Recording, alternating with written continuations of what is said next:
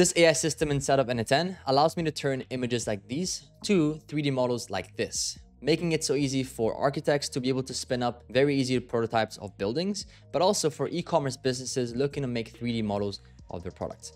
All I have to do is press execute workflow. In this case, I can just put an image that looks like this, which is a Lincoln Memorial. I can press open. I can then put Lincoln Memorial. I can press submit.